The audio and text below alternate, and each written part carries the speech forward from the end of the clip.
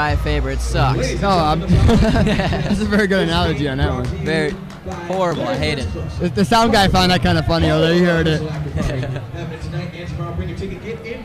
Shout out to the sound guy over there, doing his thing, doing a good job with the sound tonight.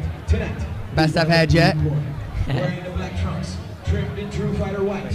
He comes to us at 5 feet, 8 inches tall, weighing 148 pounds, with a very impressive record of 12 wins, only 4 losses. From Flint, Michigan, he is the current WXC 155. I'm actually excited for Flowers because I came from Flint, Michigan, so it's always nice to see people from my hometown. Well, absolutely.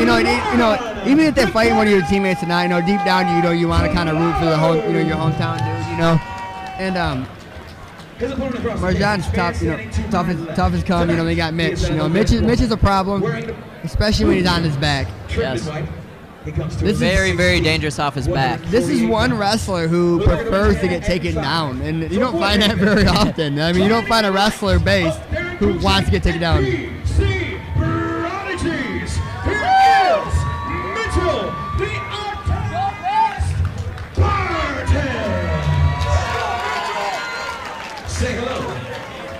I'm loving the purple spandex. All the DC Prodigy guys came out with the neon colors. Gotta look good. Well, absolutely. I was rocking those neon blues a long time ago, man. I know I look good in them. Learn from guys like you, Sturgis, Vinny Murdoch. You guys started it. And you guys are taking it to a whole new level with those nice tans. Let's see how Mitch can do off his back here. Oh, he's going for a tight ankle lock. He has it. He needs to get his hip over. He's looking good. He needs to scooch his hip into the leg more. Scoot his hip down the knee a little bit more. Yep. Murjun put himself in the position, actually. He had the right position, had a foot in the butt to escape, but he put himself right where Mitch needs to be to finish his. Looks like Mitch is going to take his back from here. See what he goes for. Mitch has phenomenal triangle chokes and stuff, but he does have some sneaky leg attacks, man. Very sneaky ankle locks, knee bars, everything. I mean, he almost caught me crafty. one time. We had a little friendly argument one night, at a team party, and we talked about, who could submit who, and the jiu-jitsu coach said, we're gonna find out come Monday. So they had us do a 6-minute match. And he almost caught me in a knee bar right off the bat. I was kind of worried. That was my pride on the line right there. Wow. Mitch is in guard right now.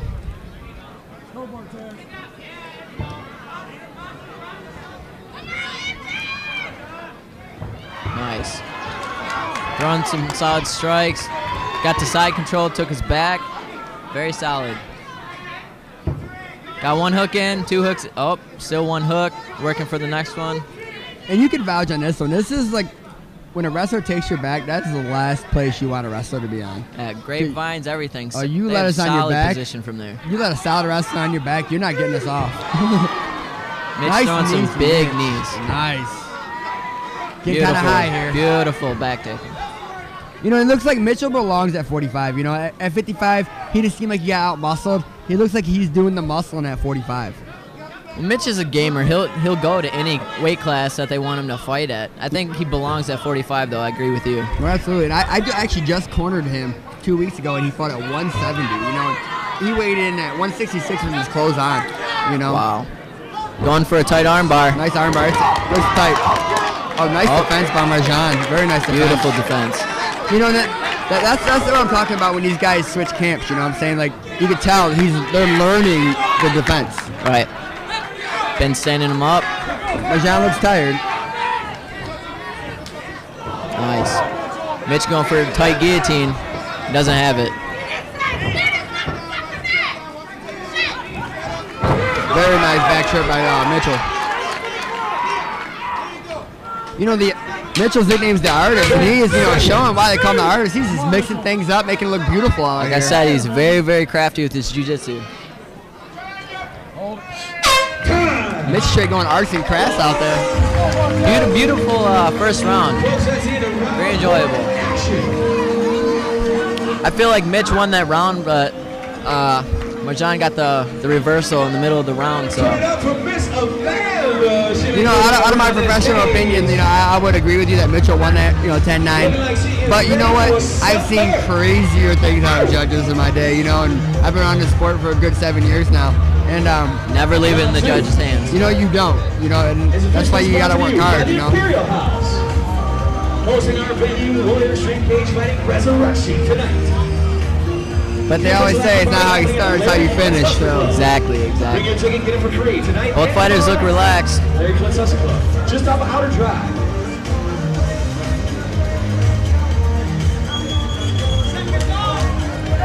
Make sure you check us out at Southgate for WXC's next show, June 21st. Shout out to another pro fighter, you know, Darren Kirchick and Kelly True, you know, both professional fighters.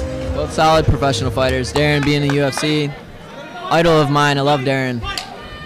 How can you not love Darren? If it wasn't for Darren, I probably wouldn't be fighting right now. You know, it's insane. Very low takedown from Mitch. Doesn't get it.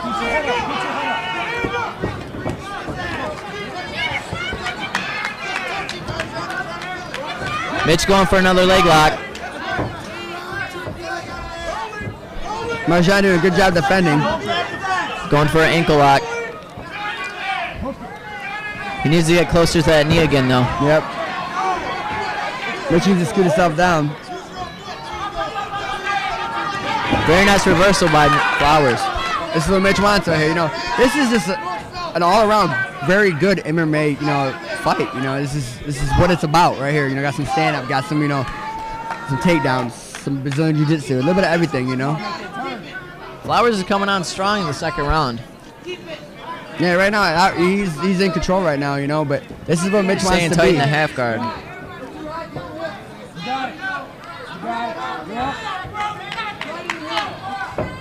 Oh. Mitch about to go triangle choke. Mitch looking for another submission. Mitch come with the rubber guard.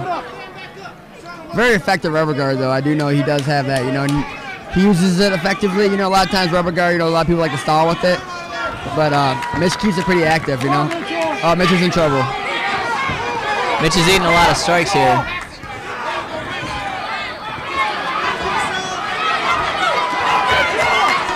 Mitch needs to start bumping right here. Get moving. Fight was stopped by Flowers. TKO. I felt Mitchell was very dominant in the first round, but Flowers came on strong in the second round. Stayed tight, stayed strong. Yeah, I completely agree with you. It could be something to do with maybe the weight cut got to him. Who knows? It could be a lot of things, you know, but it could be that one punch. You know, all it takes is that one shot, you know, to catch somebody wrong, you know? Right.